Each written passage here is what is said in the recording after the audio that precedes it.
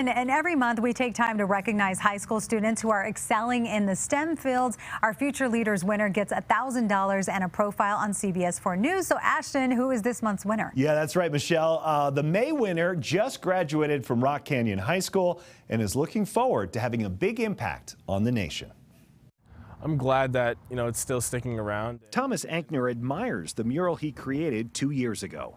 I wanted to find a way to incorporate athletics into my Eagle Scout project. His project transformed a barren wall at East High School into a tribute to all athletes. I just kind of took inspiration from designs I found online.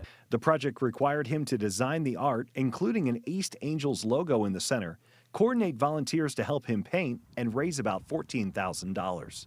It's amazing to me that I can have something that's going to be here and standing, making an impact on the community. At East and Rock Canyon High Schools, Thomas lettered all 4 years as a wide receiver on the football team. What really, kept me was the camaraderie and the tactical side of football. It was math that he really excelled at. It's beautiful how something so simple can actually be, complex deep down. He's going to continue his education at Texas A&M University. I want to pursue electrical engineering and maybe work for a power company in the future and work on developing new ways to increase the resilience of the power grid.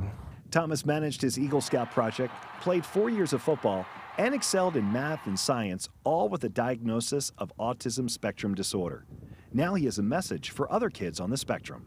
Don't let it define you, that there's still, other aspects of you that, make you who you are. Thomas continues to make an impact on his community.